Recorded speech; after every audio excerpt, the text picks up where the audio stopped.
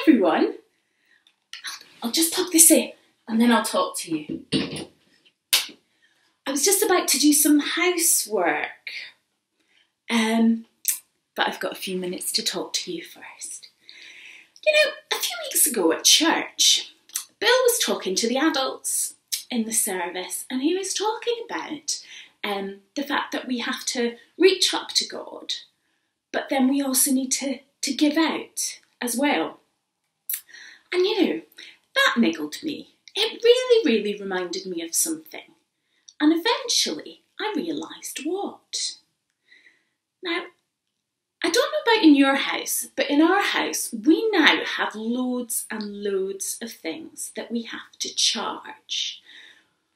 Phones, laptops, reading devices, game console things to play on, and even this. This is for our vacuum cleaner. And that's what this thing that Bill was talking about reminded me of. Reaching up to God is like plugging into the power source, the power socket. When I read my Bible and I pray and I go to church, I'm plugged into God's power source. I'm hearing his word and he's really building me up.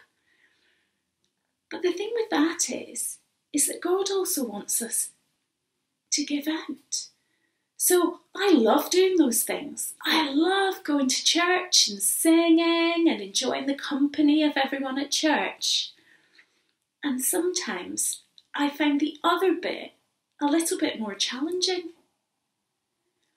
because it takes effort, doesn't it, to maybe be kind to other people when I'm having a bad day, or find time in a busy life to serve others, and maybe do something in church to serve others, or invite people along to a church event or a church service. But they are all things that God wants us to do as well. Because in the world, we are light in the Lord. We've been put here to be light in the world and show people what Jesus is like. And we should walk as a child of light, as it says in Ephesians 5. So we need to plug in and get charged up with God. But then we also have to get out into the world and do our jobs, which is just what my vacuum cleaner's about to do. Oh, look at this. Fully charged. So now it's ready to go back onto the vacuum cleaner and do its job. Bye for now, everyone.